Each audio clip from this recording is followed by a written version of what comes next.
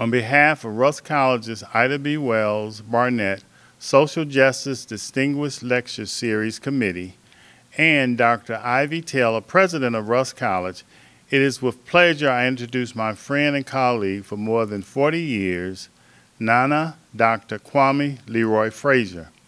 A 1974 graduate of Rusk College, he earned his Ph.D. degree in chemistry from Memphis State University in 1983.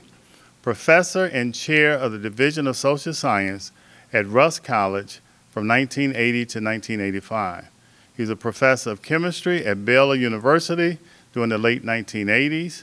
He's professor and executive president and interim president of Morris Brown College during the 1990s. President of the Divine Fulfillment Institute, a universal school without walls. He's a world traveler. He's lived and worked in various countries to include Ghana, Nigeria, Togo, Liberia, the Gambia, Senegal, and Guinea-Bissau. Dr. Kwame Leroy Frazier, a distinguished educator and world humanitarian, but he etched his name in history as a student at Rusk College during the 1970s. In 1972, he filed a federal lawsuit for the right for students, college students, in the United States to be able to register and vote in the city and state where they attended college. In the famous case, 1972 case, Frazier versus Calicut of the United States, the Northern District of Mississippi ruled in favor of Frazier, giving colleges and university students the right to register and vote in the city and state where they attended college or the university. Dr. Frazier is here today to give us some insights into that case as well as the importance of voting. Ladies and gentlemen, I present to you Nana Dr. Kwame Leroy Frazier. My name is Dr. Nana Kwame Adibawale Bisanta Makota Leroy Frazier. I incorporate my African ancestral names in addition to my American name, and I'm happy to be your distinguished lecturer today. Thank you for this opportunity. It's a great opportunity because Rusk College is near and dear to me. I'm so happy to be here to share some of my experiences as a college student when I was at Rusk College and long before, and also to provide some element of history related to black people. But more specifically, my experiences at Rusk College during the time between September 18th of 1972 and September 18th of 1974. I want to share some experiences that perhaps will resonate with individuals throughout history as far as Rusk College is concerned. I will entitle this talk, Getting into Good Trouble Through Voter Registration and Social Justice. I'm so honored to be here, to President Taylor and to the professors and the students and administrators all, to be a part of this 2021 virtual Ida B. Wells-Barnett Social Justice and Distinguished Lecture Series. I consider this to be one of the most important lectures that I have ever delivered during my lifetime. I'm so excited about being here. I wish that my ancestors, former professors, and former students could be present to engage in this intellectual and practical exchange today. I feel their spirits. Therefore, they are here with us now. I want to engage your conscious mind in hopes that my words will move you to be a change agent in building a better you, a better nation, and a better world. The 19th and 20th centuries produced many change agents, civil rights and human rights activists that inspired me to be a better me and to help create a better world. Some of those transformational change agents were Sojourner Truth, and I'm going to call them in chronological order of their birth. Frederick Douglass, Harriet Tubman, How She Touched Us, Booker T. Washington, Ida B. Wells, whom we honor today. W.E.B. Du Bois is written within the history in terms of how he impacted black people. James Weldon Johnson, Mary McLeod Bethune, I call them by name today and remember them. Dr. L.M. McCoy, a president of Rusk College. Roy Wilkins, Dorothy Heights, Fannie Lou Hamer, who inspired me tremendously. Dr. W.A. Macmillan, president of Rusk College. Medgar Evers, Malcolm X, Martin Luther King, and the list goes on and on. Many that you will substitute names in, and we will remember them as change agents. And they helped to lead the human, civil, political, social, and economic rights for black people in the United States. They left a valuable roadmap for generations yet unborn to use and change the fabrics of our society in favor of black people. Finally, it is my hope during this talk that you who listen today will answer yes to the divine calling to get into some good trouble as you carry out your humanitarian duties as change agents in the generations that you live and serve.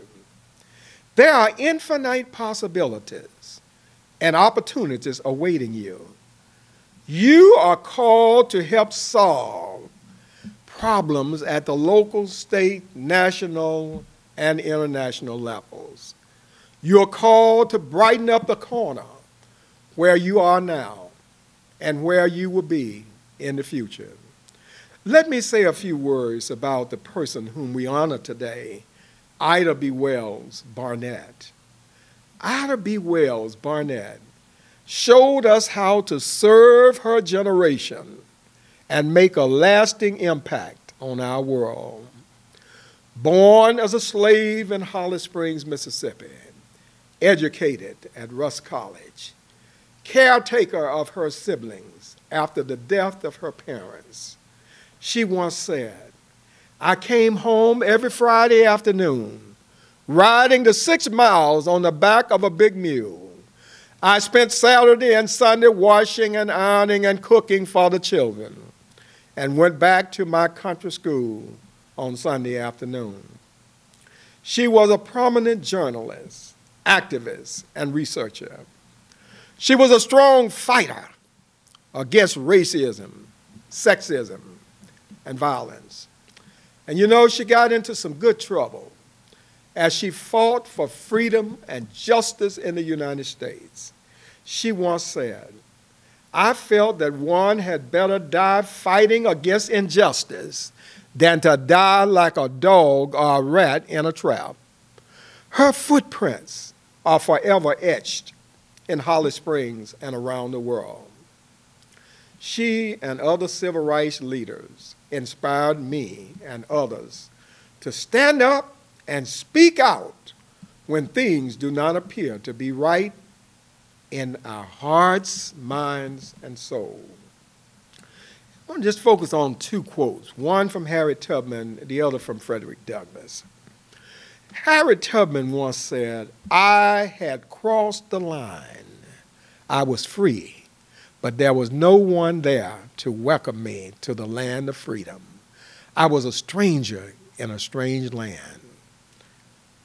Frederick Douglass once said, if there is no struggle, there is no progress. And so my intent today is to ignite your hearts throughout generations, to ignite your hearts, minds, and souls, and inspire you to stand up and speak out for things that are important to you and your generation. During the time of my birth, I found 2 worlds, 2 societies around me. Like the early change agents or civil rights leaders, I am an integral part of the black movement for social justice, freedom, liberty, and equality in America. I had some eye-opening experiences with social justice during my high school and college years. The world that I was born into was much different from the world that my children and grandchildren live in today. Things have changed, yet a lot of things remain the same. I was born into the old society where blacks and whites were separate and unequal. I was born during a time when black people were considered as second-class citizens and sometimes not citizens at all. I watched my grandparents, parents, uncles, aunts, siblings, cousins, neighbors, and friends as they acted out their expected roles as good, obedient, second-class citizens. Their white counterparts had their idea of how black people should act in their presence, and black people were punished if they did not comply. I did not like what I was seeing. It pained me to see the fear in the faces of people that I loved so dearly. Where did this fear come from? This fear can be traced back to the transatlantic slave trade, intra-America slave trade, and the Jim Crow era. The fear within them caused post-traumatic stress disorder, sometimes we say PTSD, in their lives and in the lives of their descendants, you and me. At an early age, I decided that I would not live my life in fear the way that my ancestors did. I decided that I would not act out the role that my white counterparts expected me to. There were some voices that I was hearing during those times, and I'll share some of those voices today. As a little boy, I always felt divine, infinite intelligence flowing toward me from somewhere in the universe. It was coming. Some of that divine, infinite intelligence was coming from black change agents that had walked this life road long before me. I was always listening, eager to hear more, and implementing what I was hearing. Let me share some of those voices that I heard. Sojourner Truth once said, "Children, who made your skin white? Was it not God? Who made mine black? Was it not the same God? Am I to blame, therefore, because my skin is black? Does not God love colored children as well as white children? And did not the same Savior die to save the one as well as the other?" Dr. Martin Luther King once said, "I have a dream that my 4 little children will one day live in a nation where they will not be judged by the color of their skin, but by the content of their character." As a little boy growing up in Mississippi, Dr. King's "I Have a Dream" speech stuck with me and helped me to chart a different course for my life. From a young age, I just accepted the fact that my life and the life of boys and girls like me have value. You have great value. Let me share with you something about the Supreme Court decisions that has impacted us negatively and positive. In 2 of my books, I talk about the experience. One is Branded with African Blood, talks about the African experiences in Africa before coming to America. And Mississippi Beneath the Surface talked about our ancestors' experience upon arriving on the American shore. The Reconstruction era between 1865 and 1877 proved to be a great opportunity for the newly freed slaves and their descendants in the political and educational arena. In 1890, Mississippi held a state constitutional convention and incorporated changes that significantly reduced the value of black citizens. It focused on separate and unequal among the races. In 1892, the separate and equal principle was tested. Homer Plessy, a man with 1/8 black blood, purchased a first-class train ticket from New Orleans and sat in a car for white riders only. He was taken off the train and charged with violating the Louisiana state separate car law and put in jail. His case was heard before Judge Howard Ferguson 1 month later. Judge Ferguson ruled that Plessy had broken the separate car law. The Louisiana Supreme Court upheld his situation, and that brought about separate but equal case. In 1896, the United States Supreme Court upheld the constitutionality of racial segregation under the separate but equal doctrine in the Homer Plessy versus John Howard Ferguson case. In 1954, the United States Supreme Court ruled in Oliver Brown versus the Board of Education case that separating children in public schools based upon race was unconstitutional. And I paused there for a minute. I paused there for a minute to talk about that. Because in 1954, the ruling had taken place that it was unconstitutional to do it, separate them based upon race. And yet 15 years went by and Mississippi would continue to defy, refused to accept the court ruling. I was a victim of the racial segregation during all of my public school years, 1958 to 1970. That was not right. It was time for my high school classmates and I to get into some good trouble. So between 1968 and 1970, I led a major protest to fight against the inequalities that I observed in my high school system. The protests sometimes closed down the schools for 2 to 3 days in an academic year. That was some good trouble. We stood up and spoke up against injustice that we saw and experienced during our high school years. Our efforts paid off big time because in 1969, the United States Supreme Court ordered immediate desegregation. I underline immediate desegregation of public schools in the South. The case was Beatrice Alexander versus Holmes County Board of Education in Holmes County, Mississippi. In 1970, the public schools in the South hesitantly complied with the integration mandate of the Supreme Court.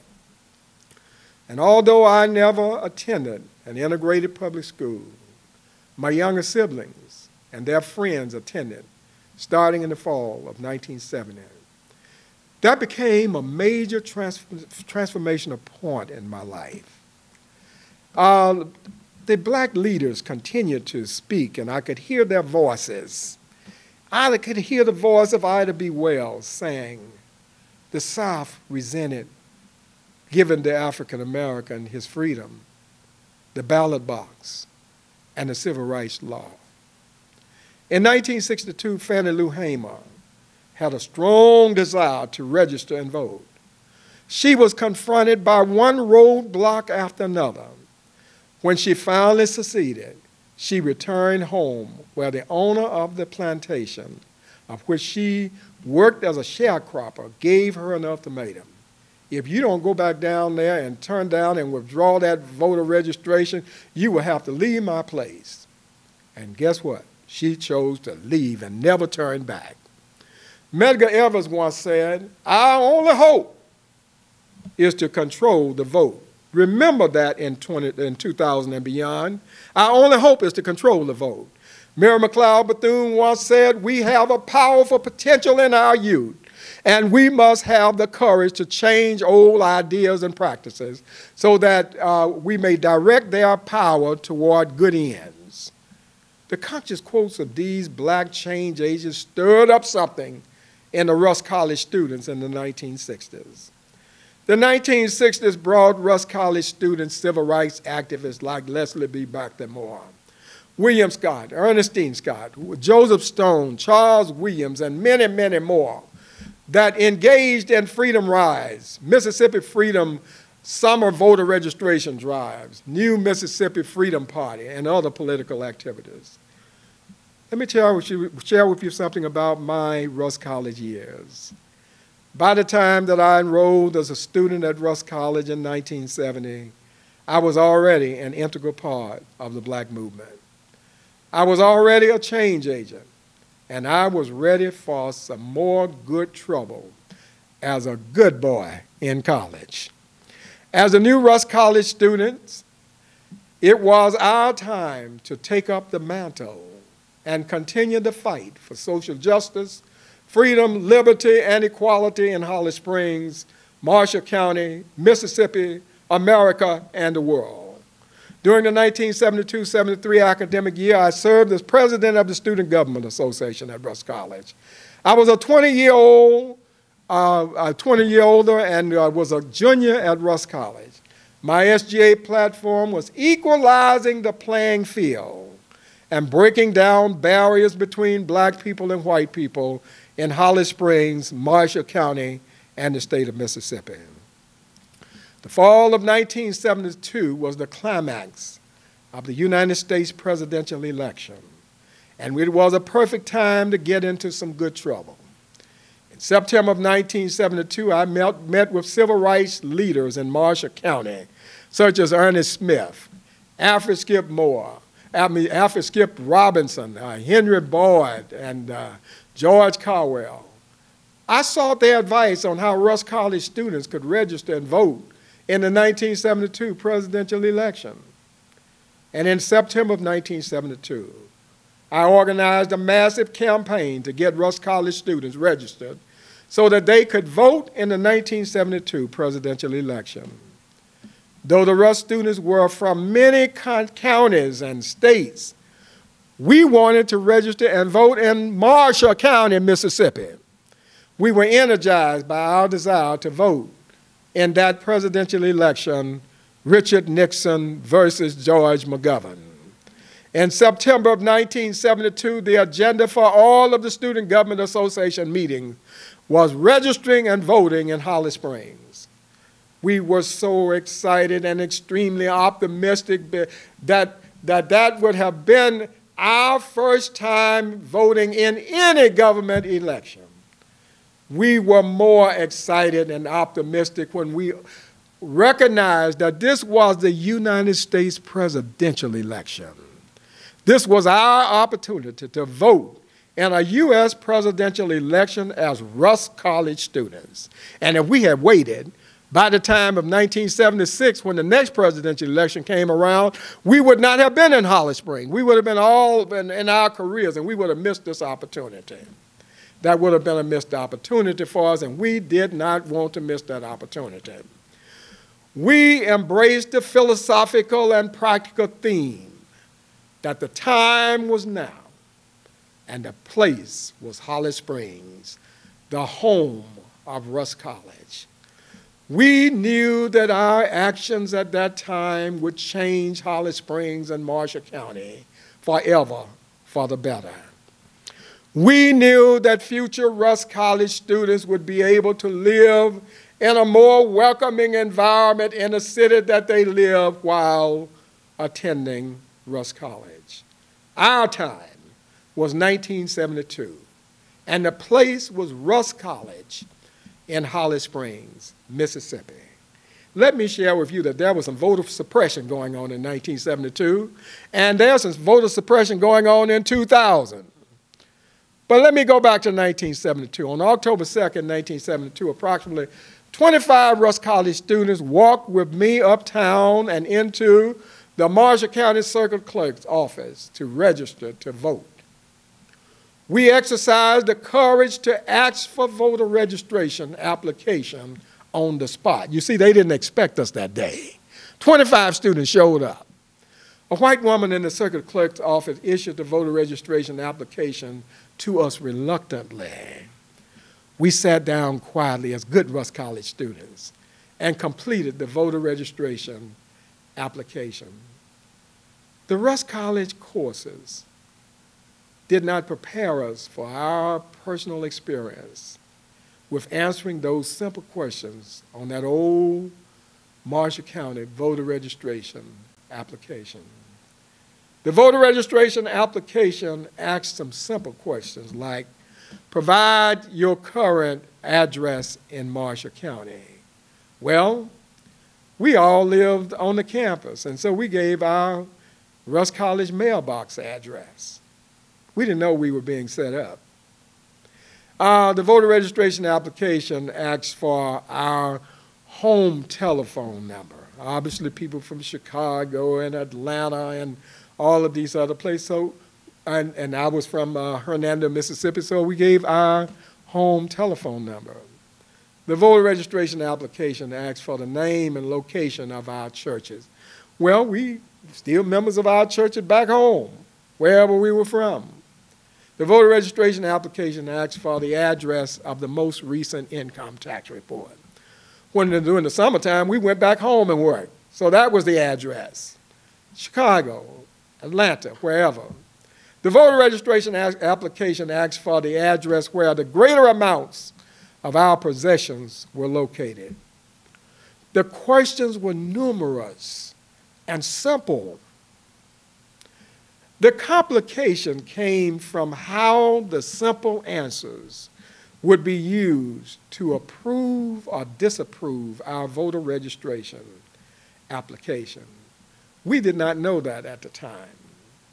After completing the application, all of the Rusk College students' applications were disapproved or denied on the spot if they were not residents of Marshall County. And approximately 90% of those 25 students that were standing there and trying to register were not residents of Marshall County. The voter registration application for the Marshall County residents were referred to a special board of election, but not the students that were not residents of Marshall County. So here we are. We asked why our applications were not approved. The white woman did not want to respond to us. I can understand to some extent. It was uncommon for black people to ask such a question to white people at that time in the history of Mississippi. A lot of changes have taken place now. We returned to Rusk College campus on that evening and wondered what our next step would be. We knew that quitting and failure were not options for us. It was not on the table. We were not ready for any of that, and we were not going to accept it. So here we are. We decided on the next day to meet with some civil rights leaders, and we decided to go to court to fight. That's what Rusk College students do. When they see that things are not right, they fight. So on October 3rd, the day after we left that voter registration office and we were denied, we informed the civil rights leaders of exactly what had happened in that circuit court's office.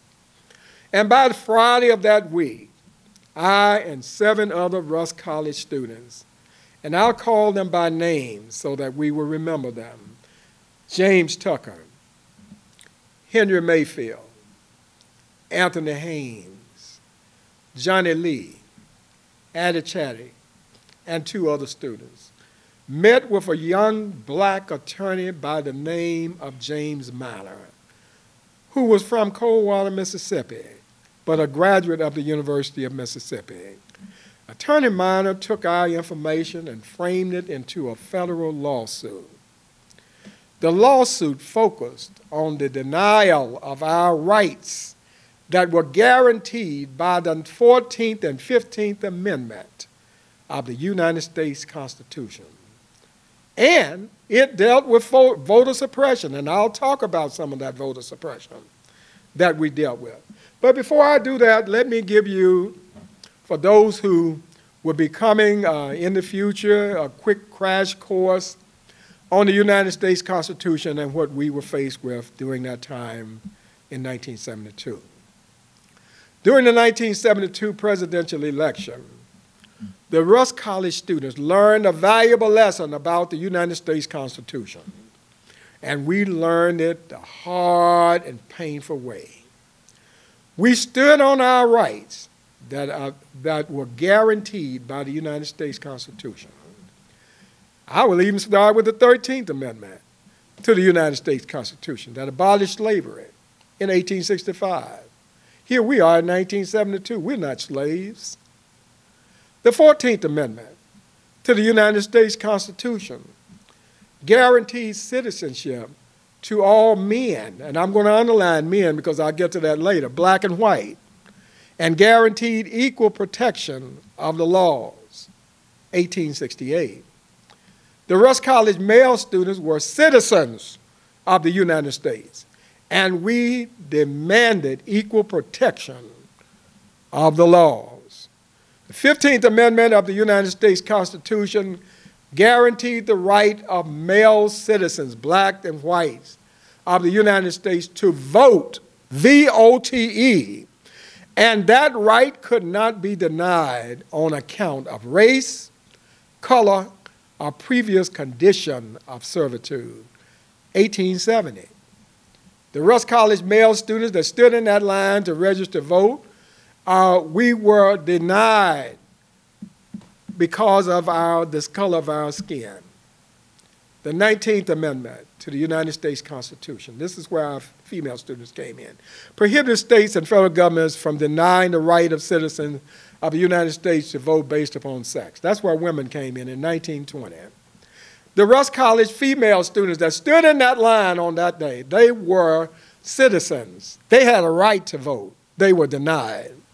The 26th Amendment to the United States Constitution prohibited the states and the federal government from using age as a reason for denying U.S. citizens the right if they were at least 18 years of age.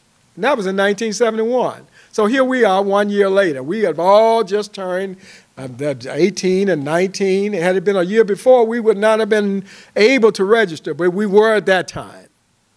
So now, armed with the knowledge of the United States Constitution, the Rusk College students stood on our rights. Now let me get back to the lawsuit. So on October 11th, 1972, the federal lawsuit, Leroy Frazier et al., the plaintiffs, versus Edwin W. Calicut et al., defendants, was filed. The plaintiffs were the 7 Rusk College students and me. The defendants were Edwin W. Calicut, circuit clerk and registrar of Marshall County, and 5 Marshall County Board of Election Commissioners. This was a class action lawsuit charging violation of the right of Rusk College students, 14th Amendment right, the right of citizenship. The lawsuit filing asked the court to issue a temporary restraining order. In other words, it asked that a former court order be granted to protect the 8 Rusk College students from real or perceived threat of physical abuse, harassment, or other harm resulting from our active pursuit to vote in the 1972 presidential election. Why is this important?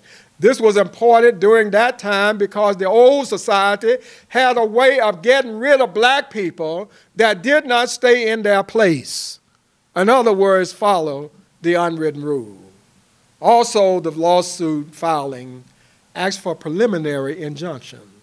It asked for a formal ruling for the Rusk College students to vote in the 1972 presidential election while the lawsuit was still pending. And finally, the lawsuit filing asked for a permanent injunction.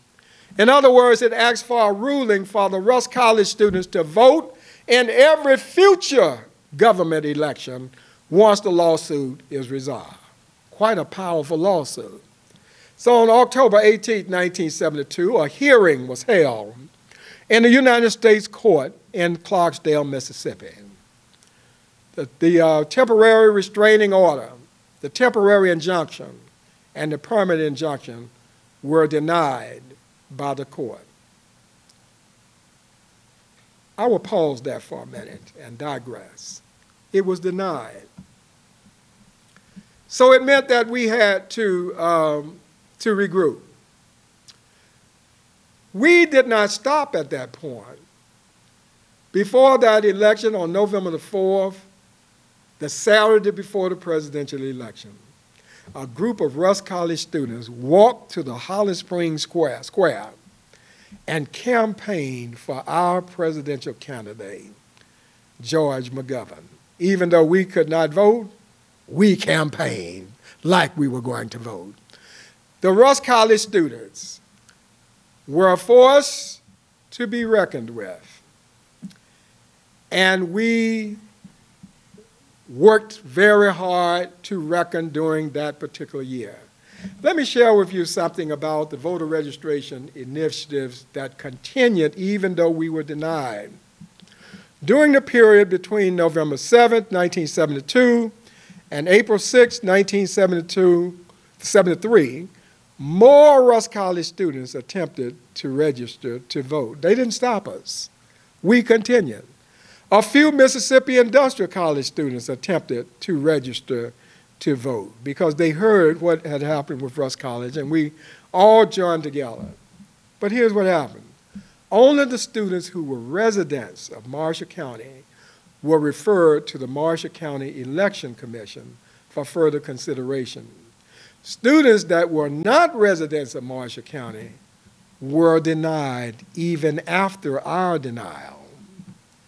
The students from Rusk College and Mississippi Industrial College marched to the Marshall County Courthouse and demonstrated and had rallies many times during the spring of 1973. But we received some legal help. If you keep doing what you need to do, you will get some help. We received some legal help from the United States Civil Rights Division of the United States Justice Department.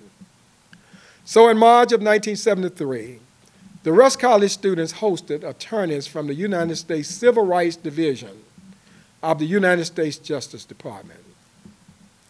The students were asked to share their experiences in the voter registration process in Marshall County. Now this was big time because we got the Justice Department on campus. The students met in a classroom in the Macmillan Multipurpose Building. I remember that day so well. Federal agents on our campus. On April 6, 1973, the United States Civil Rights Division of the United States Department of Justice filed a federal lawsuit against Marshall County and Calicut in violation of the 14th Amendment, the right of citizenship, and the 15th Amendment, the right of citizens to vote. All of this against the Rusk College and MI students. It requested that the students be allowed to vote in an election that was going to take place in May of 1973 while we were still waiting for the big lawsuit to be settled. On April 23, 1973, an evidential hearing was held in the United States Department Court in Oxford. And the motion was denied against the United States government because they felt that there was only a few days left and it was nothing of necessity to have us register by that time, but you still got another lawsuit going on. So the judge did us a favor. The judge suggested that the two lawsuits be combined and heard concurrently. And that is exactly what happened. So there was a consolidation of the United States government lawsuit and the Leroy Frazier lawsuit. They all became one lawsuit. The consolidation meant that the case would argue the right to register to vote permanently, regardless of where we previously lived. That was a great move from that federal judge. I need to find him today and thank him. Aaron W. Calicut was represented by the Mississippi Attorney, Assistant Attorney General, and other Mississippi attorneys. Did you hear that? Let me pause for a minute. Holly Springs was represented by the Assistant Attorney General of Mississippi. Here we are, Rusk College students, and the Assistant Attorney General of the state of Mississippi is pleading a case against its black citizens. That was the case at that point. And Leroy Frazier et al. Were represented, the plaintiffs were represented by attorneys from the Mississippi Legal Aid and attorneys from the United States Civil Rights Division of the U.S. Department of Justice. This was big time. This was all of Rusk College courses coming together, all within a courtroom in 1973. On May 30, 1973, a trial was held in the United States District Court in Oxford on the merits of consolidating the United States case and the Leroy Frazier case. The Frazier's attorneys and the United States Justice Department attorneys limited their complaint this time to just Edwin W. Calicut and left out the Board of Elections. We argued that Edwin W. Calicut was acting in his official capacity as the Register of Elections for Marshall County, Mississippi, when he denied us. We argued that Edwin W. Calicut violated our 15th Amendment rights to the Constitution, the right of the citizens to vote. Calicut denied all applications that showed an address as Rusk College or Mississippi Industrial College and whose previous address was in a county other than Marshall. Calicut applied one set of standards for approving or disproving voter registration to applicants from Rusk College or Mississippi Industrial College. And Calicut applied another set of standards for approving or disapproving voter registration of applicants that were residents of Marshall County. So there was discrimination that was going on. But let me go to the final court hearing, and this is where history was made. This was on September 18, 1974. The final ruling by the United States District Court was that a student can register and vote in the town, city, or county that they reside while attending college or university. That was in 1974, a landmark. The address of the college or university can be used in qualifying for voter registration. Yeah, we can use our post-P.O. box now. The other personal questions were irrelevant in approving or disapproving an applicant to register and vote. The ruling helped to change election results in small college towns. The students became a force to be reckoned with. The block vote of the students could control election results. Let me pause there for a minute. What I basically want to say at this point is that we had the Mississippi attorneys fighting against us. Now, we won. We won in a federal court against the state of Mississippi that stood in our way. That's voter suppression. But we won. So in other words, the original thought about changing election results proved to be true. That was our original thought. And the reason why it proved to be true is because black candidates were elected in Marshall County for 46 years, have been elected since that time of that lawsuit. And I am proud to have been one of the 8 courageous Rusk College students that helped to change the course of history in voter registration rights for students in the United States of America, not just Mississippi, in the United States of America. We used the legal court system to accomplish that purpose. This was a great lesson about the 14th Amendment, the 15th Amendment, the 19th Amendment, and the 26th Amendment to the Constitution of the United States of America. In conclusion, this is your time, whatever generation that you live in. This is your time, right here, right now, to address and change the barriers that are before you today in your time. We are in a battle for the soul of this nation.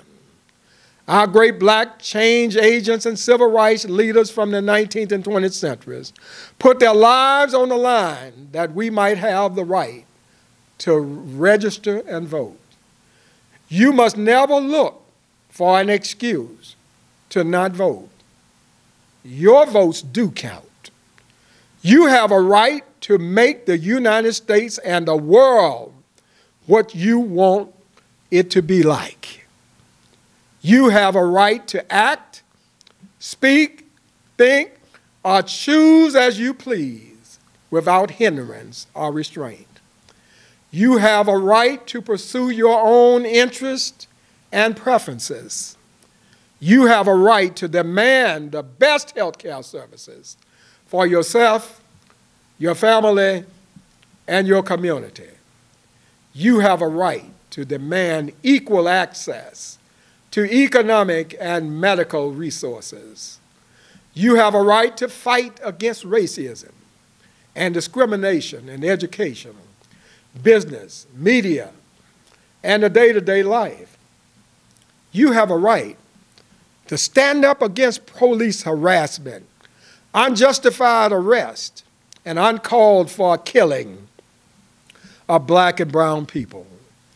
You have a right to stand up against pay disparities based upon race, gender, and sexual orientation of those that do the same work. You have a right to fight against hunger and poverty due to low income or no income related to unemployment. I encourage you to continue to get into some good trouble. Your time is now, and a place is where you are. Vote, vote, vote. Fight to make this world, the world that you desire for your children and grandchildren, the best place that it could ever be. We can do it together. God is all there is. And therefore, from generations to generation, for as long as I live on this earth, I look forward to coming back to the Rusk College campus in Holly Springs. And when I'm no longer here, I wish that the Rusk College students and administrators from years, generations yet unborn, that you will continue this thrust. Thank you for this opportunity to participate in the Ida B. Wells lecture series. Thank you.